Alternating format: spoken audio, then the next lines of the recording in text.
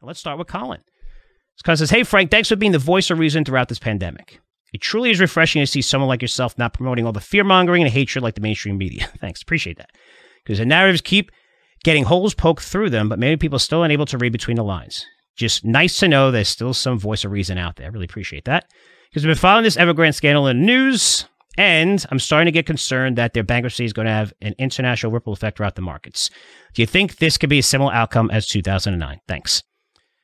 It's not going to be a ripple effect, since we pretty much know the full extent of the damage and how much debt they have. Now, I'm saying that right now, and it appears. Could I be wrong on that? Yes. It could be even, who knows? It's China, and they're not going to tell you anyway, right? Just like they still, the Wuhan thing, no one's allowed in there and stuff like that, right? They can do whatever they want. But in 2009, nobody knew. And the Fed had absolutely no clue what was going on. I mean, if it had any clue, it would have never let Lehman fail, because that's what really, really collapsed the system. That's when everyone started calling Goldman, like everything's frozen, commercial paper markets, everything's frozen, nothing's working. They didn't even know. They didn't even know extent to AIG, nothing.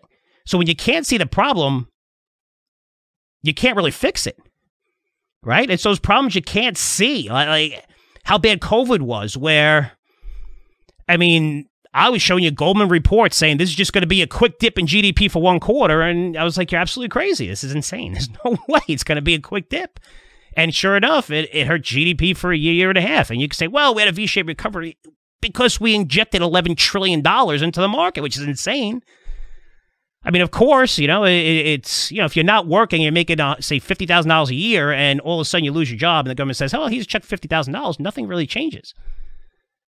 That was okay. It helped the markets bounce back, and now we took on a massive amount of debt, and the result is, a lot of consequences, people staying home, getting paid more than if they worked and stuff. So, craziness. But it's a problem you can fix, right? That you don't know, not that you can't fix, that you really don't know the full extent. So when it came to the credit crisis, nobody knew how much leverage these banks took on. I mean, maybe a couple people started figuring out. But when I say nobody, in terms of the Fed or regulatory authorities, they had no clue what was going on. But this problem we could see. I mean, China's government's going to make sure this doesn't crash the system. Likely sell its assets to other companies, other bidders, or backstop the debt. But this is more like a long-term credit problem than a 2008, 2009 credit crisis that's going to impact, the global economy. No. And you're seeing that already. I mean, look, Evergrande wouldn't be up right now, but could there be more to this? Yes. I mean, I dug in and saw who has exposure. Not a lot of U.S. banks have very little exposure.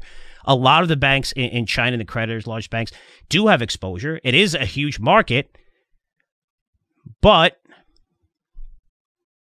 they pretty much know the extent of this and the debt payments and what needs to be made. And it's not like you have to bail out the whole $300 billion at the same time. It's just making those debt payments. You could probably, the equity's probably going to be wiped out, and you strike a bargain with the creditors and say, hey, it's either nothing or whatever, 40 cents on the dollar, whatever. They'll be like, okay, and everything is good. And then the government probably take most of these assets, and in 5 years from now, they're going to make a fortune off of it. That's how it goes.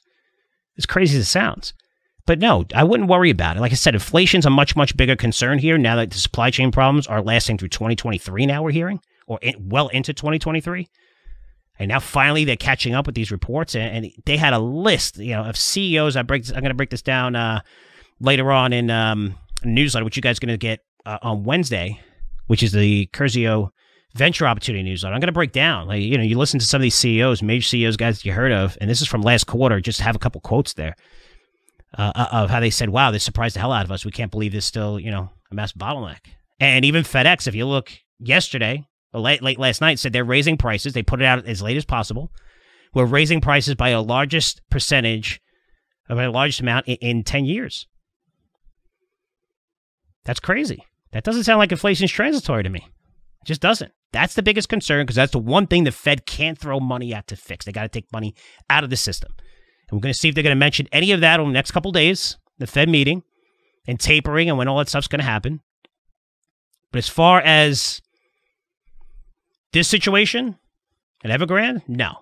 I don't see it. I think this is going to disappear, this story. You might hear more news of how China's handling it, but I really don't think it's a big deal. And I think it was much more that led to that sell-off on Monday, not just this. Not just this. I think it was everything combined. People nervous, risk, taking risk off, just risk off market. And I could tell you, from someone who watches the inflows, outflows, a lot of money flowed into China over the past 2-3 weeks. A ton of money. And I think a lot of that money rushed out of that market right away. So you're looking to buy it on the opportunity with China and everything and going into other industries. I got a question on that in a minute.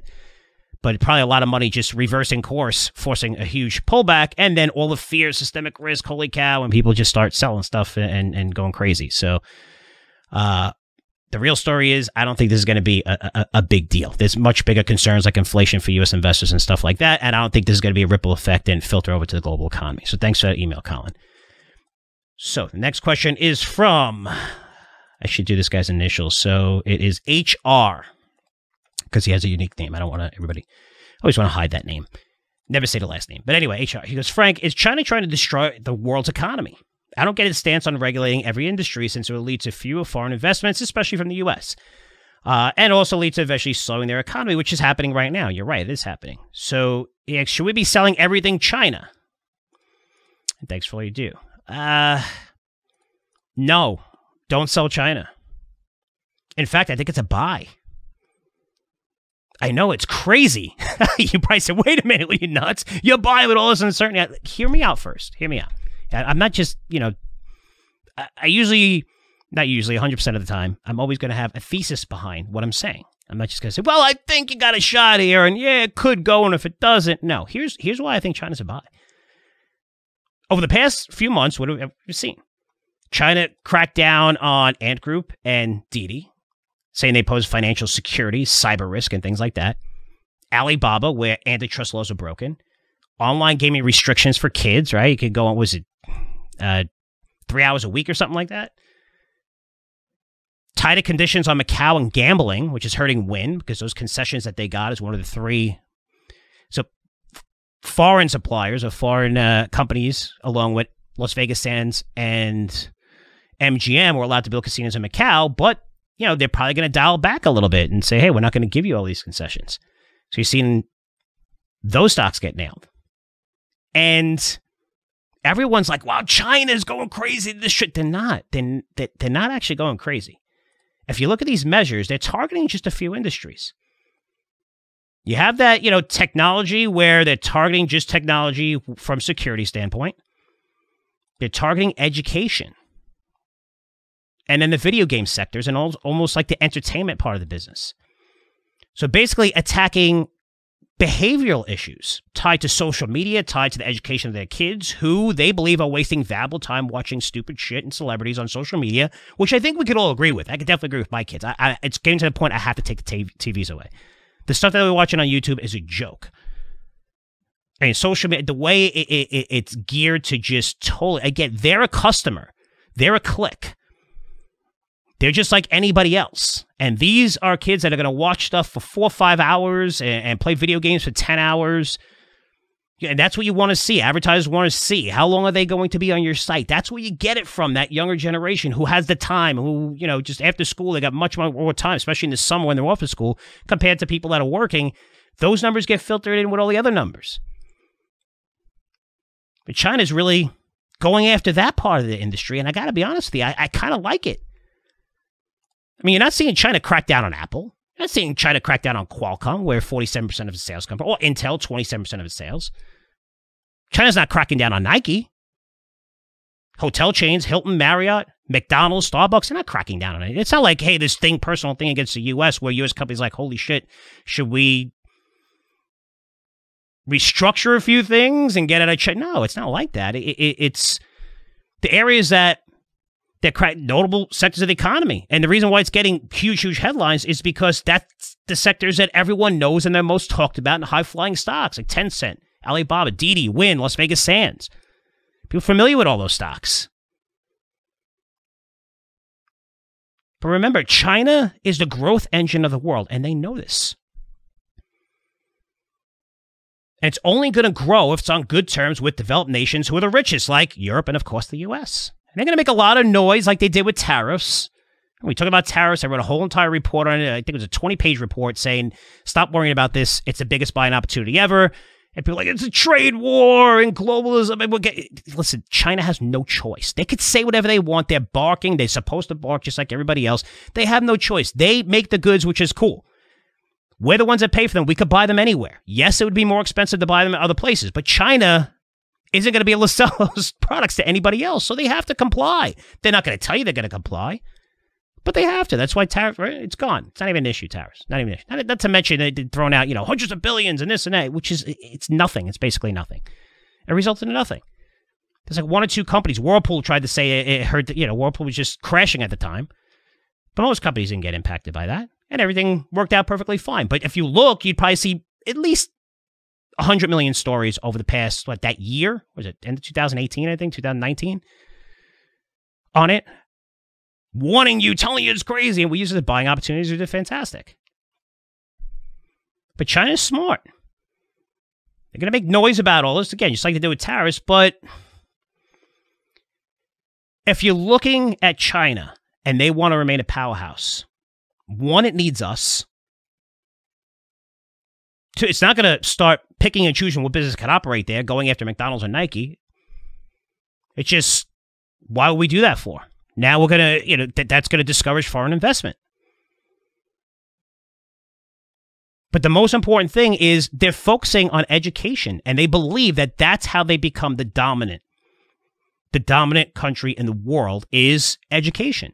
And they're getting their kids off of all this bullshit and saying, hey, we need you to focus on that education because that's the long term. That's what China's looking at, a long-term plan.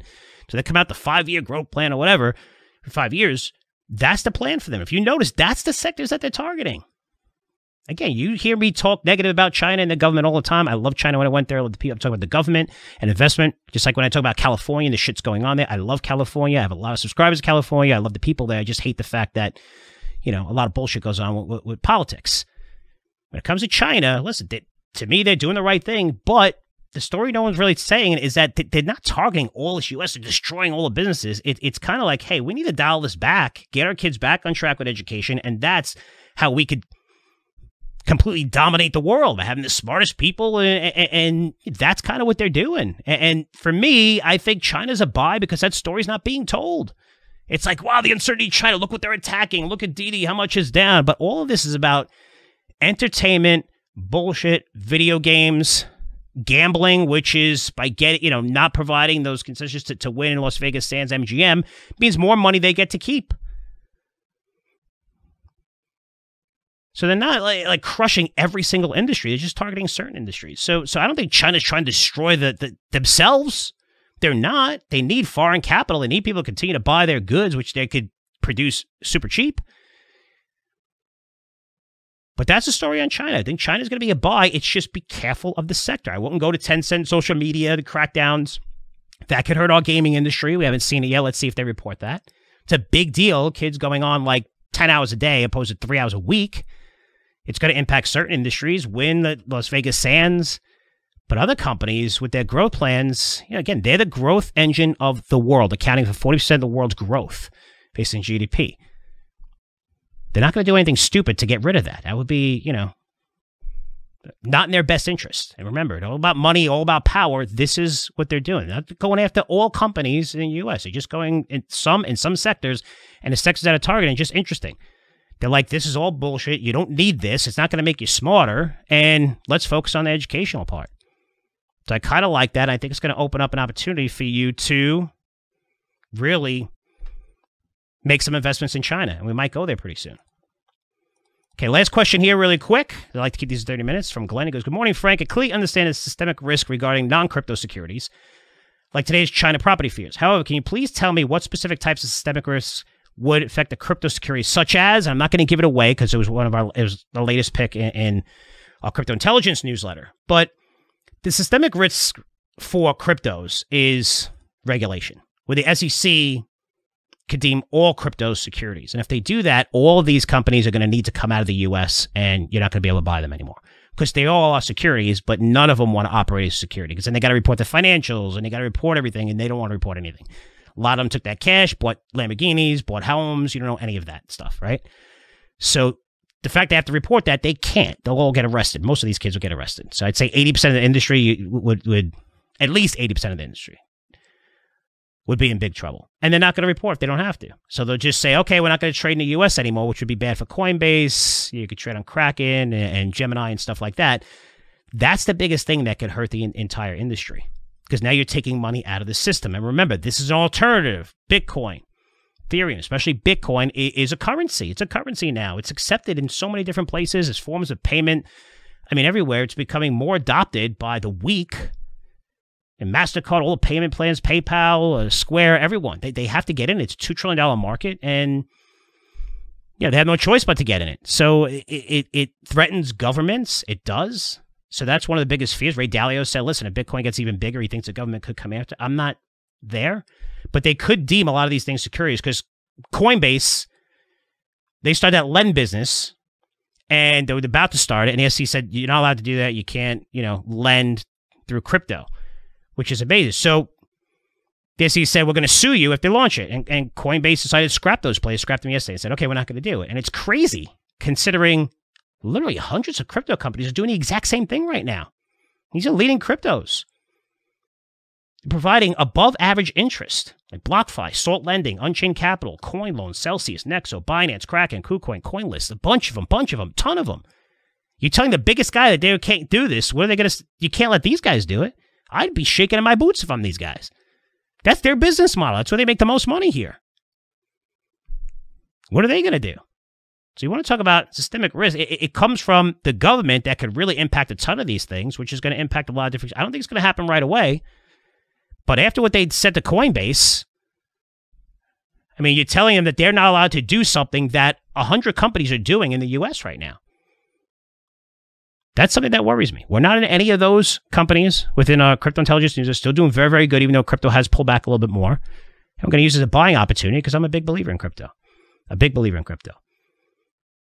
So all those I explained technically should, all those companies should be getting sued by the SEC based on what they said about lend. And that's the biggest risk, I think. And you can say that's systemic risk because it will impact the entire industry. It will. If money from the U.S. comes out of this market, yes, you're going to see a lot of these things fall. I don't think it's going to happen soon, but it could definitely happen.